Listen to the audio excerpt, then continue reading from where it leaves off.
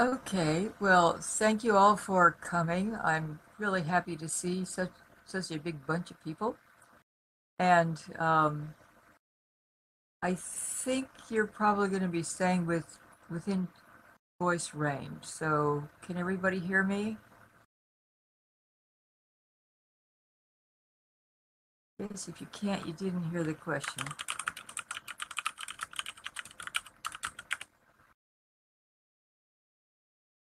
Can everybody hear me? Okay, good deal. All right, well, I'm going to walk into the Abbey. This is not exactly a replication of Mendel's Abbey. I think the architecture is probably all wrong, but it was built to represent Mendel's Abbey and Gardens, which is still standing. It's now the Mendel Museum. Oh, is the mic up too high? Let me fix that.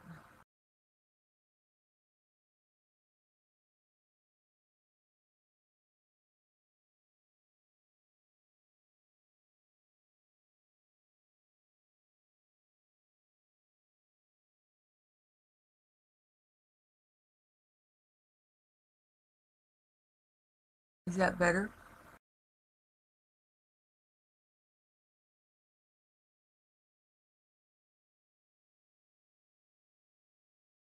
Okay. Well, this area of Genome Island is about the Mendelian laws and early studies on the rules of inheritance. So we'll walk into the Abbey right now.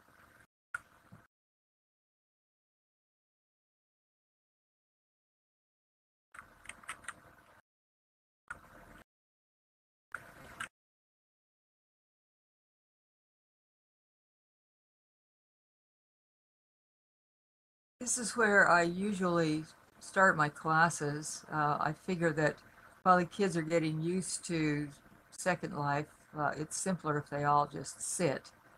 And this table expands. I think I won't ask you to try taxing its limits, but you probably could all sit here. Because every time somebody sits down, well, you've seen these tables before.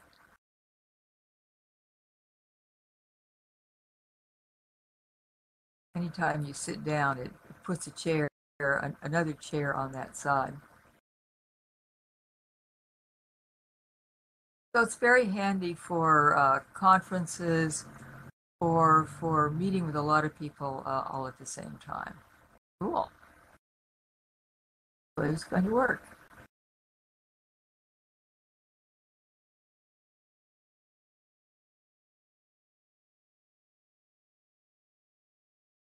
So mostly what this room is for, besides just conference meetings, is to give some of the history about Mendel and his life and his work. And I always enjoy talking to the kids about Mendel because Mendel was sort of a first generation college student himself.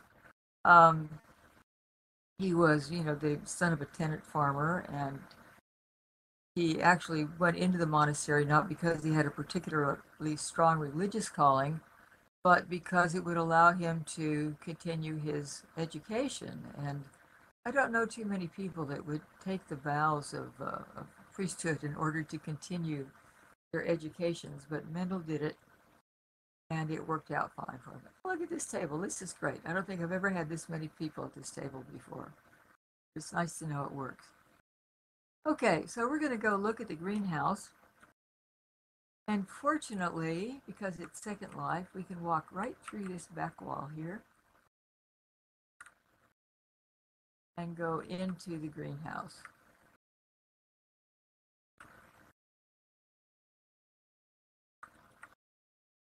So the greenhouse contains some simple Mendelian experiments. For example, the monohybrid cross, which just involves one pair of genes, is right here. And all of the objects, most of the objects will give you some kind of informational note card if you click on them. And in this part of the greenhouse, some of them will also give you a spreadsheet to put the data on. So for example, this monohybrid cross,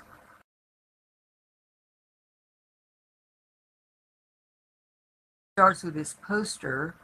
So if we cross yellow peas to green peas, the first generation is all the same, they're all yellow.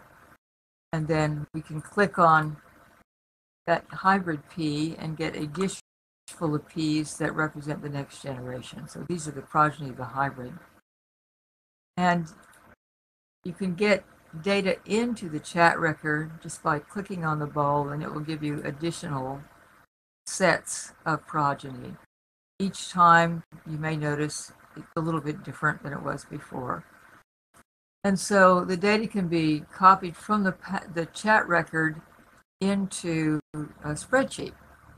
And the spreadsheets are available through a link that comes from several of the objects around here. So that's one of the things that's in here. Another thing that's in here is a sort of little game that is based on the 6 possible crosses you can do with just a single pair of genes. This is the mating game over here on the opposite side of the room. And so these 3 sets of peas all represent those 6 possible crosses. So there's 2 crosses for each dish. So you just click on one of the peas to get the cross between that pea and the pea on the top. And then by looking at the distribution of traits among the progeny, you can figure out which cross you're looking at, what the genotypes, what genes are present in the parents. So next we'll go out to the dihybrid garden, and I think I'll just go through this back door here.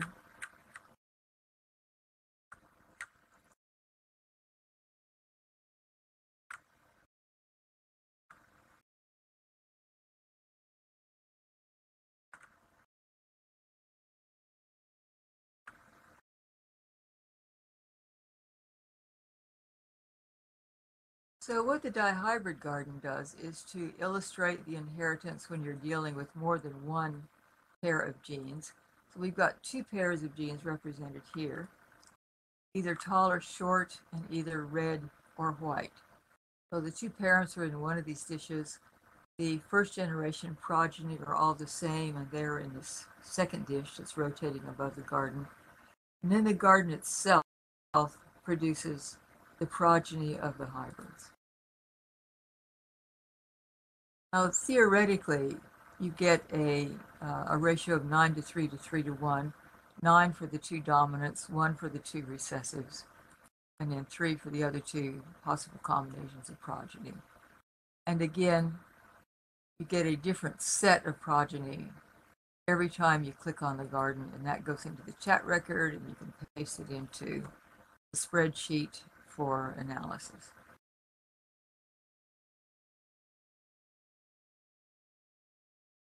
So these represent the 2 Mendelian laws. The monohybrid cross in the greenhouse represents the law of segregation, and the garden out here represents the law of independent assortment, simply meaning that each pair of genes will sort out into the eggs and the sperm independently of the others. Now, there were a lot of kinds of experiments that Mendel tried, but they didn't follow his rules, and he sort of gave up on them. But one of them was not the thing I'm going to show you next. He didn't try X-linkage. I'm pretty sure he didn't, because he was dealing with plants. So we're going to go down to the cattery. Actually, you can just click on the next landmark. Oops, am I following the rules here?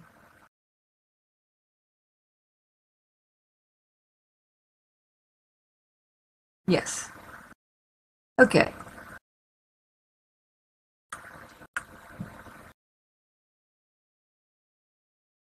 Sure, everybody's down here.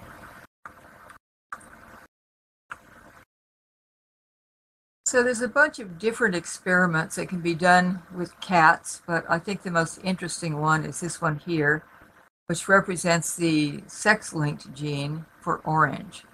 So that gene for orange is on the X chromosome. And so it's expressed differently in males and females.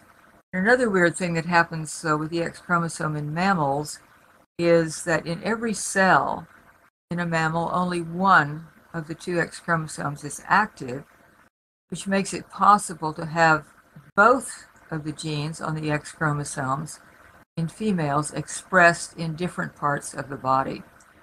So you also have X-linked genes, and if you are heterozygous for them, if you've got two different kinds of genes, you may be expressing different genes in different parts of the body if you're a female, but they don't show up in color patches like they do in these cats. So you see the kittens get hatched, making lots of kitten noises. And the nice thing about this particular trait is that just from looking at the kittens, you can actually predict the genotypes of the parents. So this is sort of a fun experiment to do.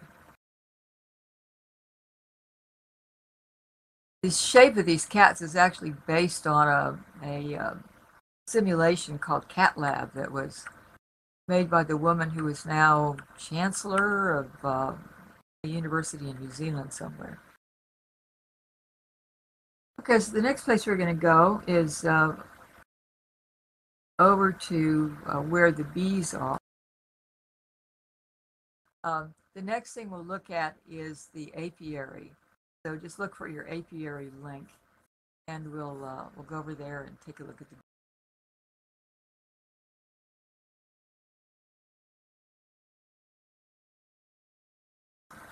that have dark bodies and white eyes.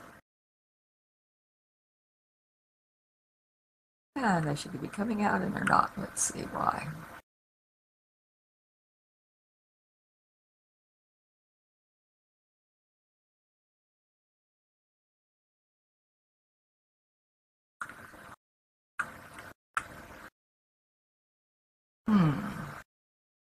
Well, they were working a while ago, but of course they're not working now. Okay, but we can see the progeny of the cross between those two different kinds of bees. Mendel actually did some work on bees, but he couldn't figure them out. And the reason that he couldn't figure them out was that in bees and a lot of the other social insects, the males have only the chromosomes of their mother. So the males have only one set of chromosomes, and they get them from their mother. And the females get chromosomes from both parents, just like you normally expect. So he didn't know that about bees. In fact, I don't think chromosomes had been discovered at the time that Mendel was doing his work. So he had no way to figure this out. Ultimately, once the chromosomes had been discovered and seen, the problem with the different numbers of chromosomes in the two sexes was understood better. The other thing that's in this North Abbey garden are some other things that Mendel either didn't work with or didn't report, and that is traits that don't show complete dominance. So normally, frequently, if you cross individuals that have two different traits, black versus white, for example, the progeny will express only one of them because one of the two traits is dominant. And that's usually because the recessive trait doesn't have a functional gene. It's not making a functional protein, and so it's just not expressed. However, in some cases, you do get partial expression when you have one dominant and one recessive gene. So you see that up here in this garden with the pink flowers. So in this case, the first generation of progeny between red and white flowers is all pink, and the progeny of the pink flowers are either red, white, or pink in different numbers.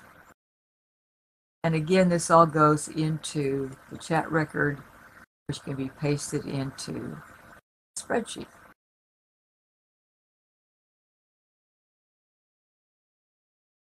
So the next place we're going to look at here is the myxolamas. And the myxolamas actually started out to be hippos. I was trying to make hippos, and they just didn't look right. And so I made llamas instead. Yes, different organisms have different numbers of chromosomes.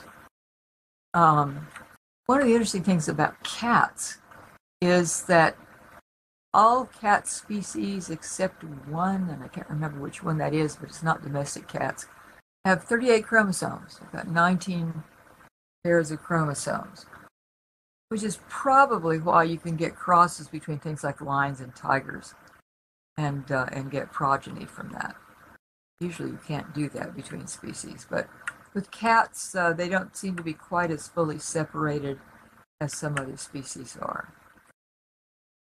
So what the mixed llamas are for is to show the different kinds of combinations you've got. So we've got 6 different body parts here that change colors on these guys when you click on them. And so if there are 6 different body parts, and each of them could be one of 2 different colors, basically dark or light, then there are 32 possible combinations of different colored body parts. And so what I usually ask the kids to do is to click on them until the llamas are all one color. So the thing that doesn't change color are their legs and their ears. So when they're all the same color as their legs and their ears are, then they're done. And these little sticks beside the llamas keep track of how many times you've clicked. So the average number of times you should have to click to get them all one color is 32. But of course you might get anything from, 1 or 2 clicks to maybe 50 or 60 clicks before that happens. And so you can click on all 6 of the llamas and then just see what the distribution of numbers of clicks is to get those. One of these is a little different from the others. This was my husband's idea, actually. He said, instead of using the sticks, why don't you have the llamas poop, and the poop can count the number of clicks. So this is the pooping llama over here. And sometimes I will come in and find a totally buried llama, which has hundreds of clicks on it and which has been totally buried in poop. So that can happen. And sometimes people will do it. Fortunately, I can undo them. So, but that does actually make an interesting way to count the number of times you have to click it in order to get all of the same color. And you can do the same thing for any other pattern that you might want to look at. So any individual pattern will happen about once out of 32 times. So we can check for that distribution of traits. So the next place we're going to go is up to the tower, which has a number of different activities. And we'll just look at a few of those. So we're going to go to the tower terrace and start from there.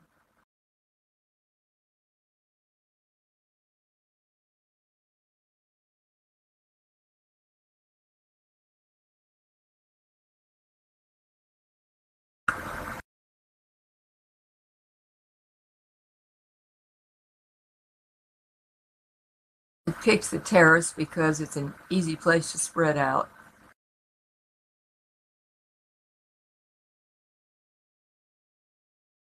Also, the terrace is one of the places that has discussion areas where a small number of students can gather to discuss things, or I can gather with a small number of students to discuss things they might be having trouble with. There are a number of these around the island. There's a big conference room in the Abbey, and there are maybe half a dozen different small conference areas in addition to that one. Okay, so the first thing I'm going to show you here, and I'm just going to walk up this ramp, this is my office, which is much bigger than my office in real life, and also much neater than my office in real life. Although there is a fruit fly floating in the coffee cup, which actually does happen sometimes. Frequently, when they're transferring the fruit flies, they will get away, and where they usually wind up is in the dean's office in his coffee cup.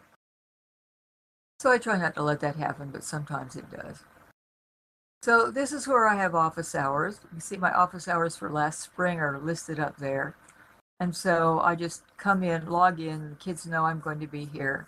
So they have questions about anything, they can come at these times and chat with me about it. And I also frequently just drop in from time to time to see what's going on. So the tower is where the molecular genetics is, and also some of the fruit fly genetics, some bacterial genetics, some human genetics. All of those things are represented in the tower. So I just want to show you a few of those. This first section, the ramps, yeah, the ramps go all the way up, but there are teleporters, and I'll show you where those are in just a minute. So this is some of the early history of how DNA was first identified as the material, as the chemical that held the genetic information. And that was kind of a big surprise because DNA was thought to be basically too stupid a molecule to be able to have information. They thought for quite a long time that it must be proteins because proteins do so many other things in the cell. They thought they might have enough informational flexibility to hold the information of the genes, but they don't. It turns out to be the DNA. And the first experiment that indicated there was some chemical holding genetic information was this one with the mice.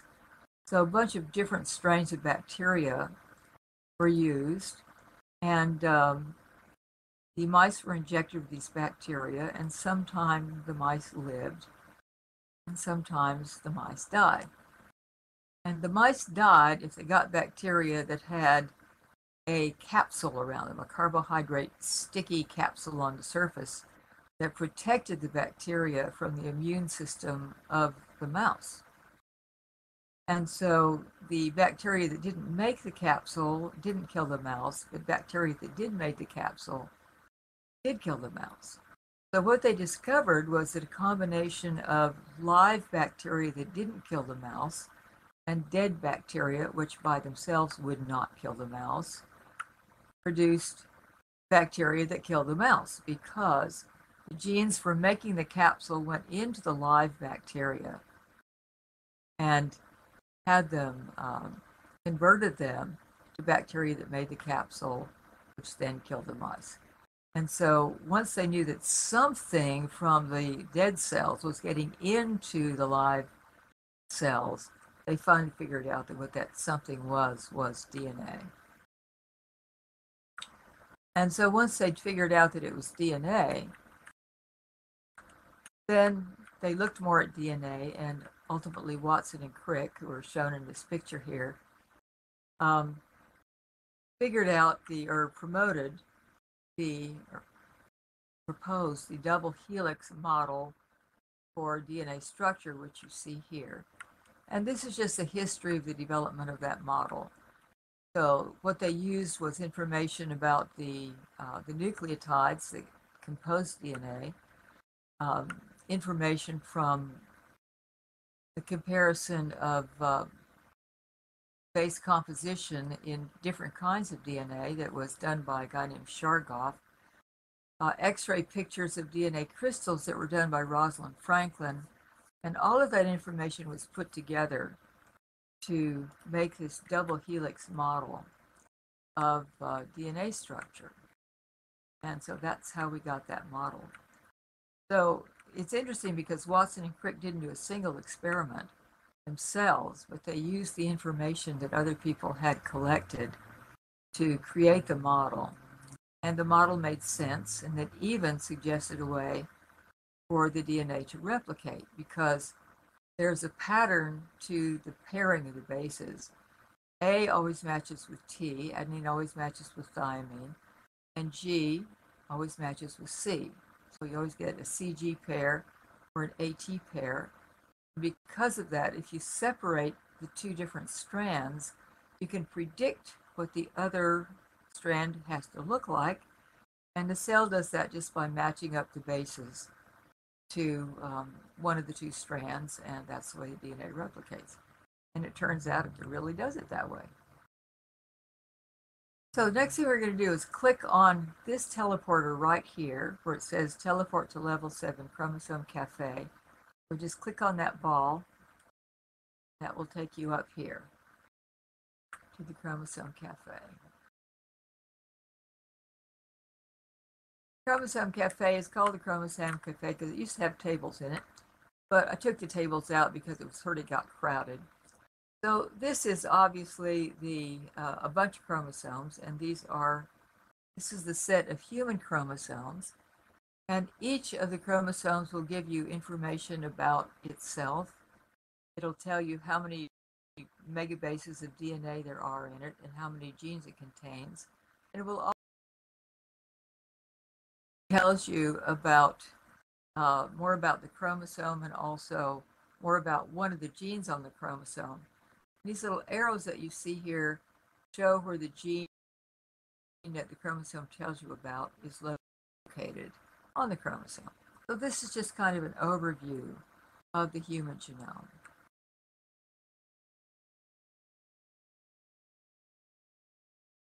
There's a bunch of other stuff that's on here. I think I won't walk you around those, but feel free to come back at any time and look at some of the other human genes that are, there are activities. There are activities based on a number of other human genes like eye color, blood type, and things like that, which you can play with. But the next place we're going to go is down to ribosome row. And ribosome row is a place that explains how the ribosomes take the information from RNA, which is a copy of the information in DNA, and use that to make proteins. So we'll go ahead and go down there now.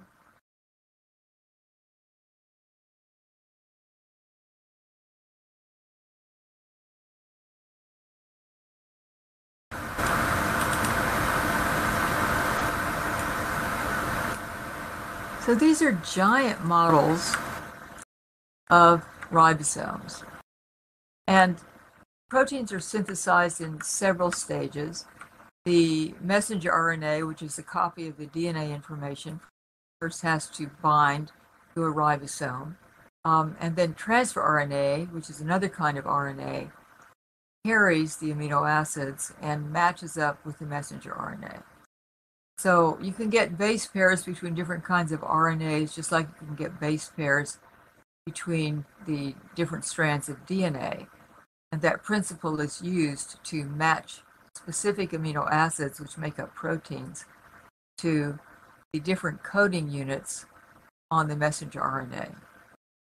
So each messenger RNA can bind to a ribosome to tell that ribosome how to make a particular kind of protein.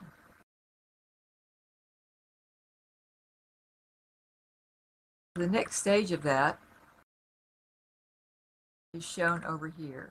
So there are several different binding sites for RNA, for transfer RNAs in the ribosome. One of them always carries the growing strand of the protein, and the other one is where well, my dogs are upset about something. There's probably a cat outside. So this A site is where the new transfer RNA always binds, and then the two amino acid on the two adjacent tRNAs will attach to each other and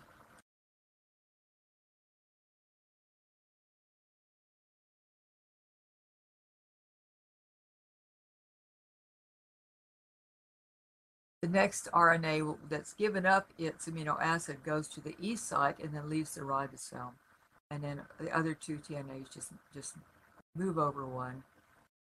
And that happens again and again and again until you finally get to a stop signal. And there's actually a signal that says stop in the genetic code. In fact, there are 3 of them in the human genome. And that doesn't bind to transfer RNA. At that point, all of the amino acids are on the tRNA, which is in the middle site, and that one is just transferred to water, which completes the structure of the last amino acid, and then that releases the amino acid chain or the protein from the ribosome. So that's how the ribosomes do it. It's a fairly complicated process, but you can follow the stages during which that happens. The next place we're going to go is to the bioinformatics platform.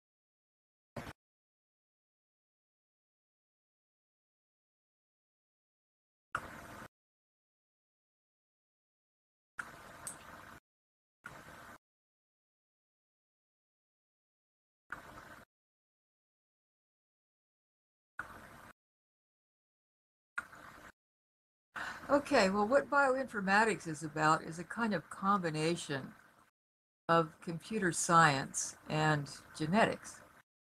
There are a huge number of databases available now that have protein sequences and DNA sequences and RNA sequences and genomic sequences and sequences for ribosomal RNAs and all kinds of things. And that information can be used for a variety of purposes. One of them is to identify organisms that you may not even be able to see in an environment. For example, Craig Venter, who was one of the people that sequenced the human genome, did one of the first surveys of environmental DNA in the Sargasso Sea. And he was using ribosomal genes as identifiers because each ribosomal gene is unique in different organisms. And by just looking at the ribosomal genes, he found evidence for 1,800 different microorganisms just by looking at the DNA that was in the water in that area, in that region around Bermuda. He also found in those 1,800 samples 150 previously unidentified species. So it can be used to as a quick and dirty way to see what kinds of organisms are in a particular environment, especially if it's aquatic. It can also be used to classify organisms. There's a beta globin alignment over here, and click on that.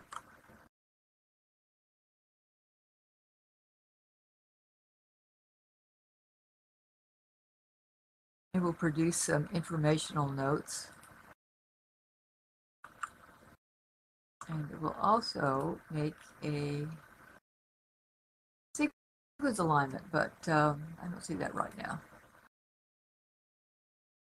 So the alignment that you can see, it just shows the differences between the genomes or the beta globin sequences, and these are the protein sequences. You can compare the protein sequences, or you can compare the DNA, or you can compare the mitochondrial DNAs, or you can compare the ribosomal genes. You can compare a lot of different things to identify different organisms and also to see how they relate to one another. For example, using that kind of technique, comparing different ribosomal DNAs, it was discovered that falcons are actually more closely related to parrots than they are to hawks and owls. So who would have predicted that? You can kind of see it if you look at the beak shape in falcons and in parrots, but it's not I mean, people just thought, well, all the raptors must be related. Well, they're not. It turns out that the falcons are not as close to the other raptors as they are to parrots. You can also use it for answering different kinds of historical questions. For example, there is an activity right over here with different kinds of historical problems that have been solved using DNA. For example, the Romanov, the bodies of the Romanovs, which were assassinated during the uprising in Russia, were identified using their DNA, and it was some of them were thought to be still alive, but they actually did find their bodies.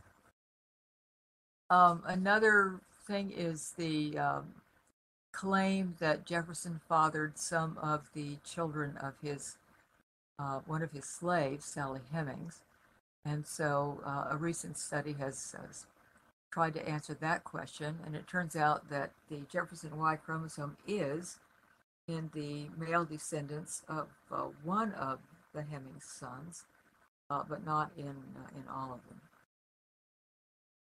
So those are the kinds of things that can be done with bioinformatics, and it's lots of fun to do those kinds of projects. The next place we're going to go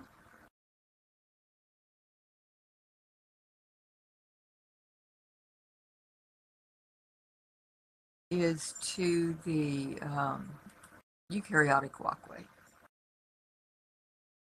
And it says it's Eukaryotic Genomes Boardwalk. So there are libraries of both bacterial and eukaryotic genomes. Eukaryotes are things that have nuclei in their. And this boardwalk gives some of the genomes, some of the many genomes that have been sequenced for different eukaryotes. And most of the genomes are some of the reference organisms that were first sequenced, like horses, cows, dogs, possums. Some of them are organisms that have been more recently sequenced, like this Komodo dragon here.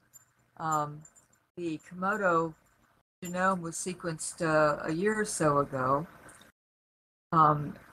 And if you click on these, you get information about the genome. And one of the interesting things about reptile genomes is that they are a lot like bird genomes in that, in addition to relatively large chromosomes, they also have a bunch of teeny tiny chromosomes in them. So these are called macrochromosomes and microchromosomes. So both reptiles and birds have this combination of different kinds of chromosomes, which is yet another thing that links the reptiles to the birds. In addition to the genomic section down here, it gives the genomes of the mitochondria or chloroplasts. So they're down in this section. So there are some mitochondrial and chloroplast genomes discussed down here. So we've got bacterial genomes.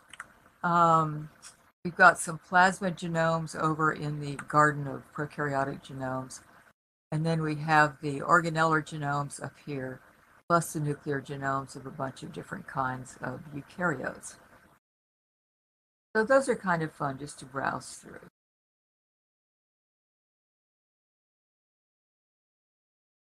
The next place we're going to go is to look at the population simulation. I didn't build this one myself. This was done by Kara Davidson. And we're going to go up there and take a look at that.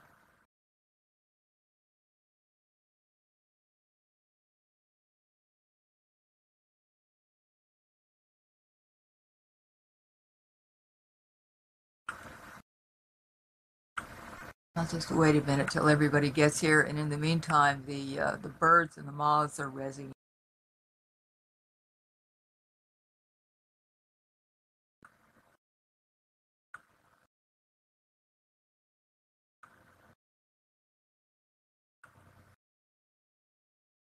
So what this particular activity does is to reproduce an experiment or a set of observations that were made by a guy named Kettlewell on moths.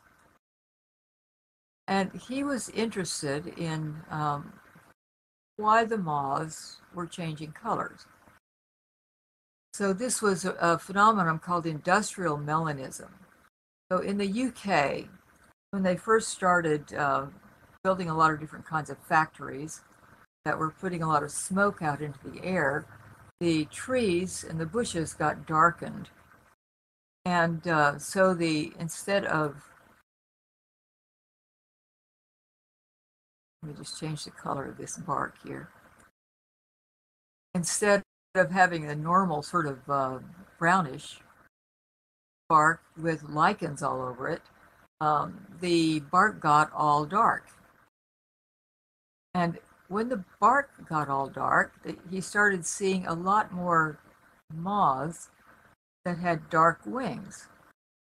And he decided that it must be because the birds found it easier to find the paler moths on the dark backgrounds than the darker moths. And so this simulation is based on that experiment. And so what it does is to res in a bunch of different colored moths. So you get some dark moths and some brown moths. You can see the brown ones very, very easily against the dark background. And you probably can't see the black moths. Here's one here, here's one up here. They're a lot harder to see against this background. And once it gets set up, then the birds will start flying around and killing off the moths. And depending on the background, different populations of moths will survive. So against different colored backgrounds, different colored moths are at a selective advantage. So the brown moths tend to survive against the brown bark. The black moths tend to survive against the black bark. You can show the difference between selecting for a dominant or selecting for a recessive allele. You can also show genetic drift because there's a third bark color here that at which the moths are equally at a disadvantage.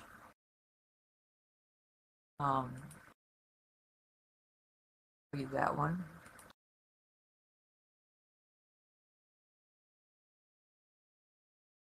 And you can show that if you put the green bark up, that sometimes the black moths win and sometimes the brown moths win. And that is particularly pronounced if you start with a smaller population of moths. So if you start with a big population of moths, it may take them a while to win. If you start with a small population of moths, one of the colors may disappear quite quickly. And I usually let it run for about 10 minutes. 10 minutes is usually long enough that you can see the changes in the frequency of the different colors of the moths. This little ball here shows, lists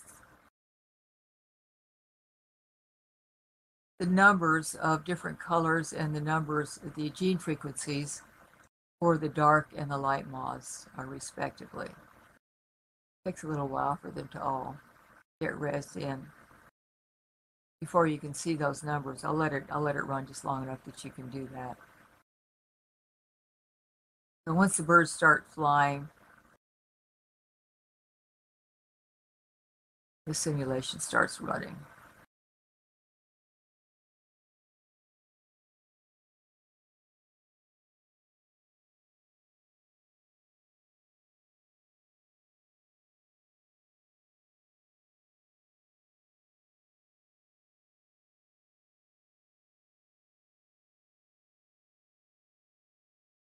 They're getting pretty close to 50.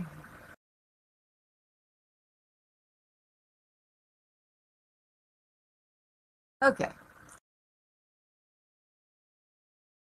All right, so you can see the elapsed time, and you can see, if you get close enough to the ball, you can see how many moths there are of each color.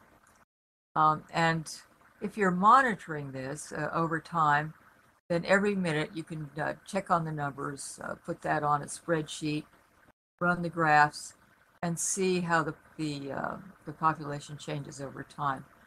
I'll just let this run, and you can come back in a little while and look at it and see what's happening to these moths a little bit later, if you like.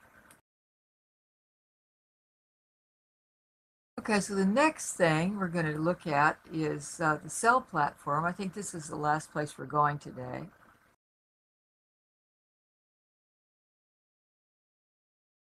So the cell platform has, I think it's 10 different kiosks. Yeah, I think it's 10. That have different experiments related to cell biology. This actually used to be on a separate island, which I really put together for a colleague who teaches cell biology. I don't teach it myself, but I thought she might find it handy. But when they were talking about raising the server fees for the educational islands, I actually moved all that over here. So this is what used to be on Cell Island. And in addition to a number of experiments that range from study of macromolecules, experiments on enzyme activity, different kinds of cell and tissue types. There's the part that does cell division or mitosis. And my favorite part is what you can see if you click on this big red arrow here, and that is the giant model of a cell.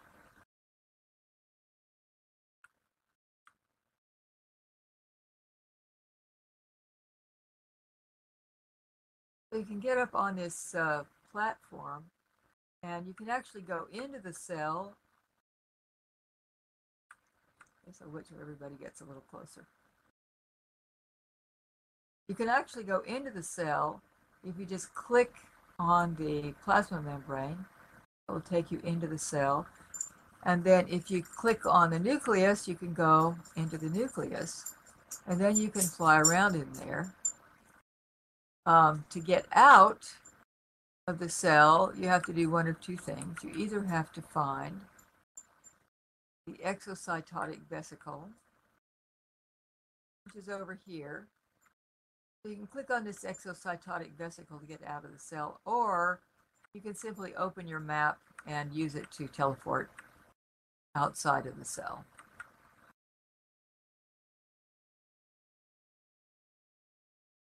So the different structures inside the cell are active. You can see the mitochondria are making ATP. If you click on them, you can start or stop this process. Also, the ribosomal subunits are coming out at the nucleolus. And the ribosomal subunits actually aren't together unless they are actively synthesizing a protein. Otherwise, they're just separate subunits. So those are released from the nucleolus. You can see the centrioles outside the nucleus, which are used for separating the chromosomes in eukaryotic cells. So this cell is kind of fun to walk around inside of.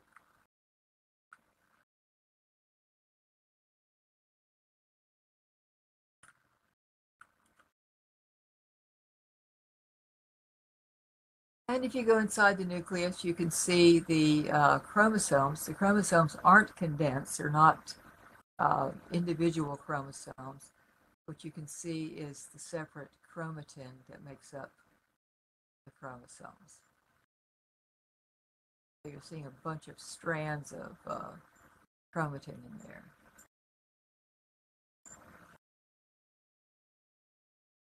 So it's kind of fun to walk around in and look at the different cell organelles. And I think I'll stop at this point and see if anybody has questions. I haven't actually been watching the chat log, so. Okay, I got it up now.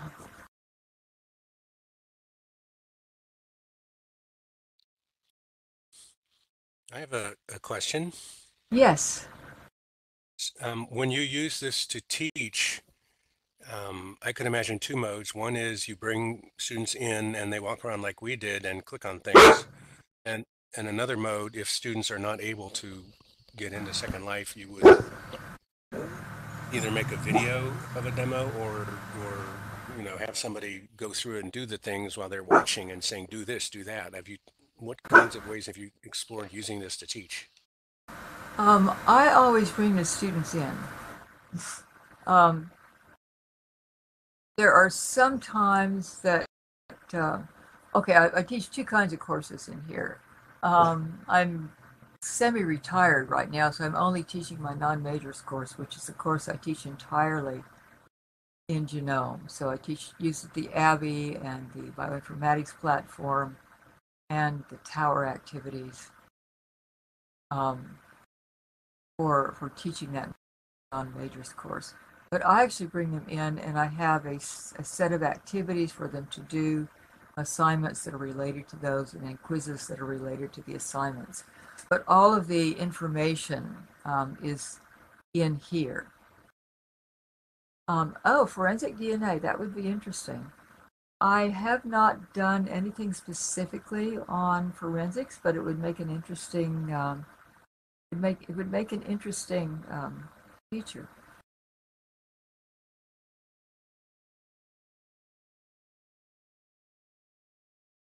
Yeah, that would be a good thing to do. Thanks for that suggestion. One of the things I have done recently is up in the tower, right up near the top, there is um, it's not really an activity, it's more like a display.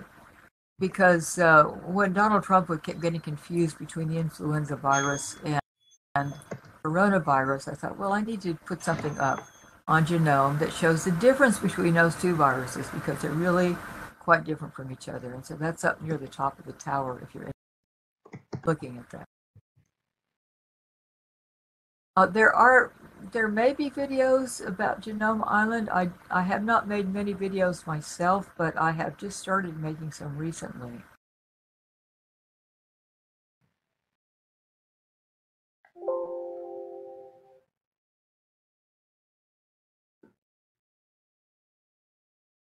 Yeah, viruses do a lot of different things in their host cells. Genome Islands, I've been using, let's see, I think this has been here since 2007. I used to have a lot of these activities on the mainland in a different place, but I ran out of space. And so I moved into this what was then the Skylands and put this island up and spread the activities out around that island. So I've been teaching here since 2007.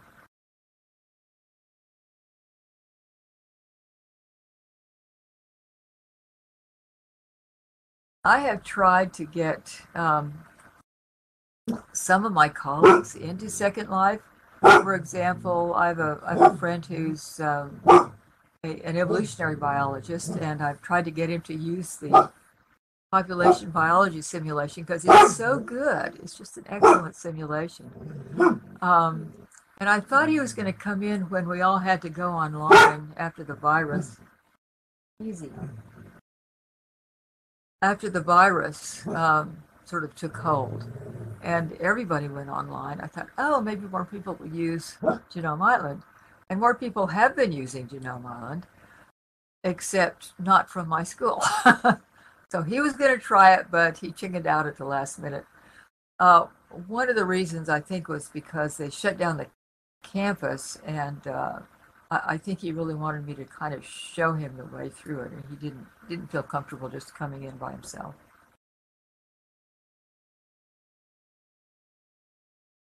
But I love teaching here. I think I actually have a lot more interaction with the students that are in the online class than I did with my full-time face-to-face students.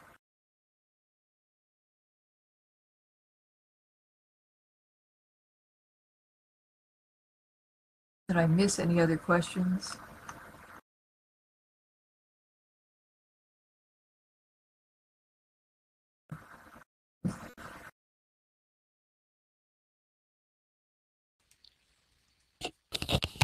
I just want to compliment you on how relaxed you are teaching us all this deep stuff.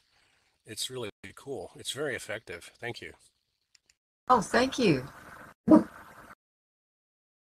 I love doing it. I've been doing it a long time, and I'm still learning how to do this. I probably go through and restructure some of the activities in the non-majors course every time I teach it.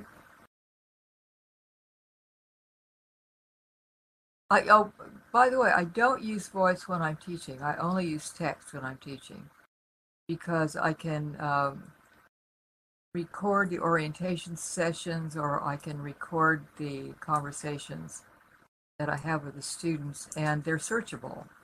It's hard to search voice. So they seem to work with it just fine. Yeah, the mitochondria probably don't move around that much in the cytoplasm. I have them move so they can trail the ATP out behind them. Oh, well, gosh, maybe 2 years for most of the items, but I'm always putting up new stuff, so maybe you could put another year up. It takes a while to build this stuff, as those of you who've done building know. And this is all very, very low level building. I mean, when I first came into Second Life, there weren't any mesh items or any of that. I've taken advantage of some of the mesh items for decorating the island, but none of the actual activities are mesh. I don't think. I'm pretty sure they're not. Oh, what an interesting idea! A model cell being infected by a virus. That would be an interesting thing to do. Complicated, but it would be interesting. Yeah, I might give that a try. Yes, it's all scripted. Um, it's yeah, I'm not an expert programmer by any means. I've done some programming in BASIC, but I've modified a lot of different scripts. For example, the dihybrid garden where the flowers pop up and down, that used to be a light bulb script, and I just changed what it did.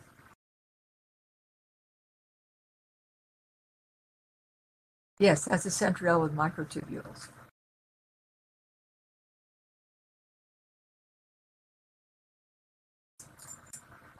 Oh, cancer would be interesting.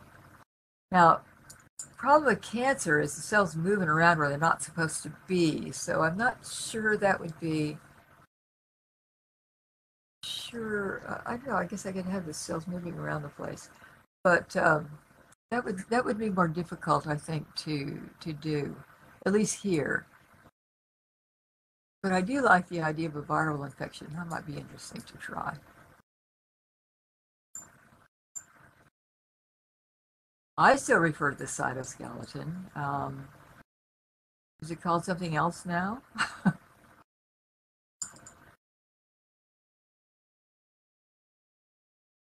Oh, Stephen, you'll have to talk to me more about that. Lysosome storage diseases.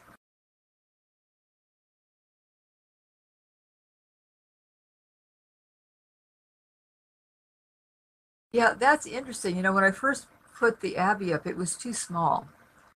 It was more like, real size, but you got to make your buildings big in Second Life because otherwise, well, if you think about having a building that's got an 8-foot ceiling or something like that, that's going to be too small. Mitosis is on a kind of there's a teleporter that takes you out to the mitosis. It's on a separate platform adjacent to this platform here.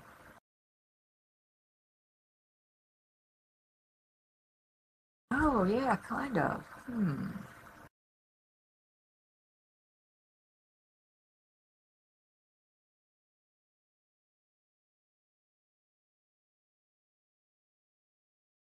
Oh, I get my best evaluations in the online class, which is probably because the students don't have to deal with me in real life. I had this sort of grim looking face that they don't have to.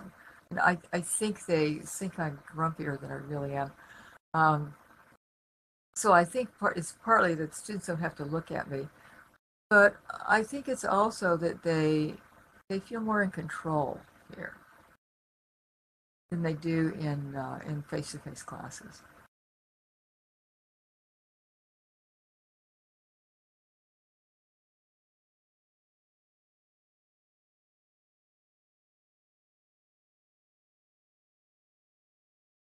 Yeah, they do have to pay more attention. I mean, they have to take a lot more responsibility for their learning.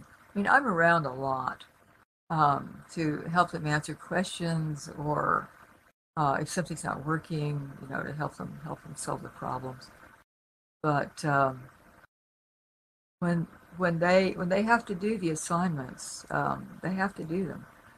And I've got stuff all over the island that's some of which was also made by Kara, the same person who did the population thing, that tells me who's here, how long they were here, what they're interacting with. I keep pretty close. I monitor them pretty closely. And if they try to turn in an activity or turn in an assignment without having done the activity, I say, you haven't done the activity. So they have to go back and do the activity.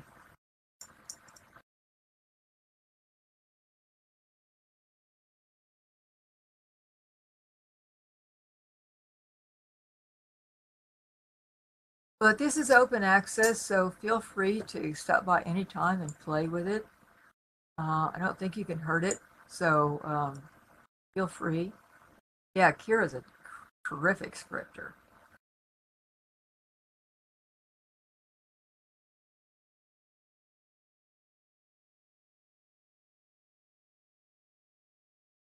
Thank you, and thanks for coming. And feel free to come back and visit. And bring your students.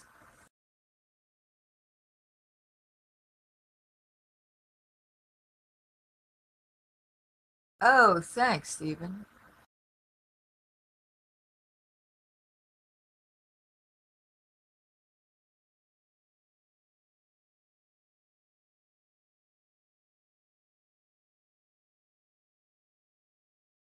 Thanks, Mike,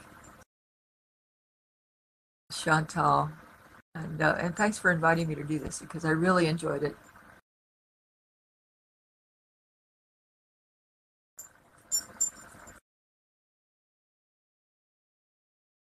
Oh, good. I'm glad you said that because I've told you I've just been making some videos, and sometimes they make this sort of auto closed captioning line on it, and they come out so strangely sometimes. I think I must be mumbling.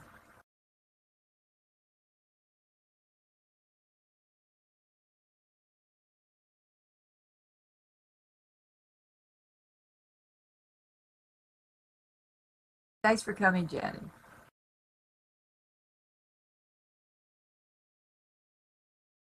Yanni, is your real name Millet? Because I have a lot of second cousins named Millet.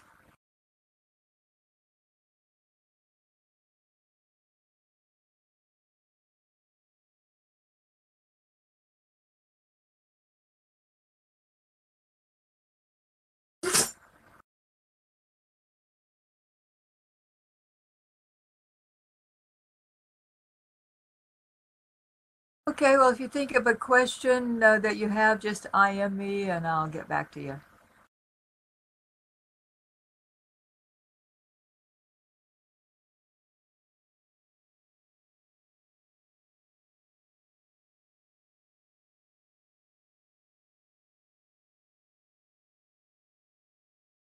My pleasure, Jess.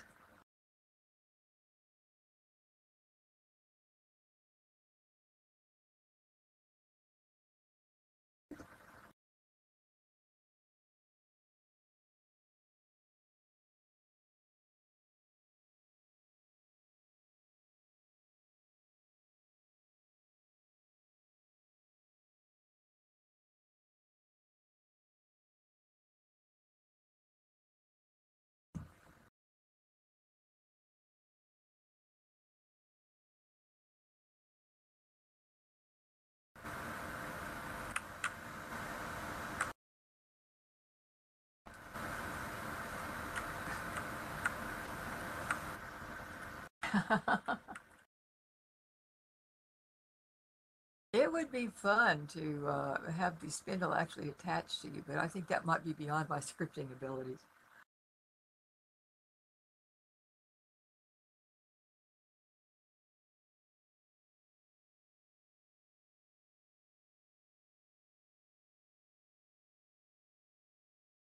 Oh, our poor research students. They got thrown off campus when they were halfway through their research projects.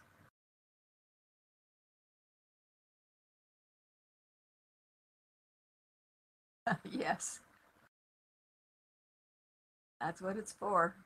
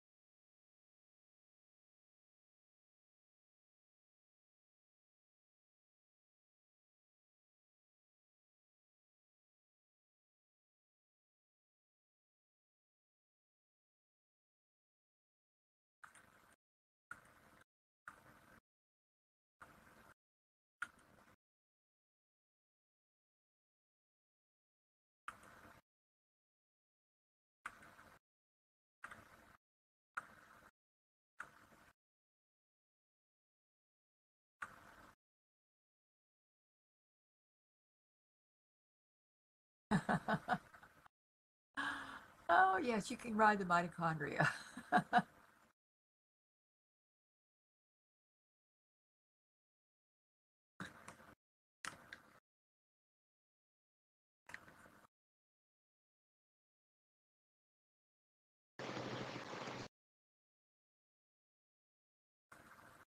I am enjoying it, Stephen. It's, I mean, I love teaching, and so I'm so happy that I'm still teaching the one class. And I hope I can keep teaching it till at least as long as my brain works.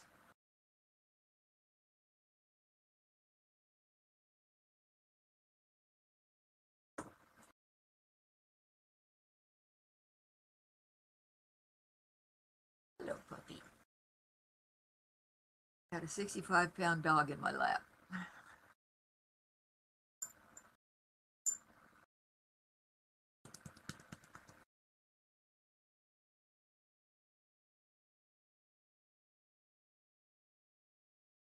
Oh, dude.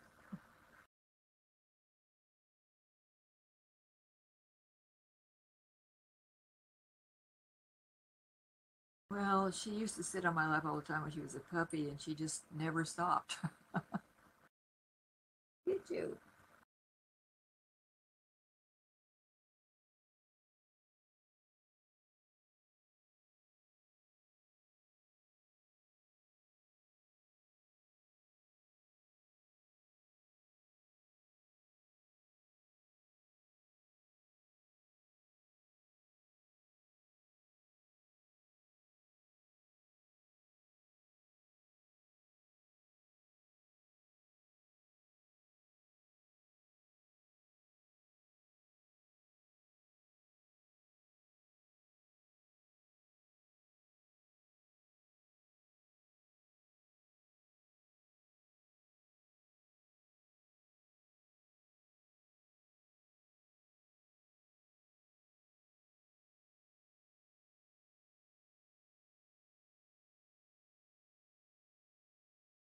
Oh, tagline, look for the exocytotic vesicle.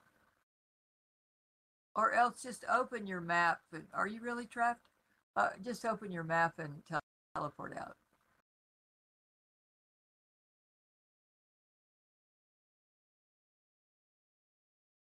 Oh, okay.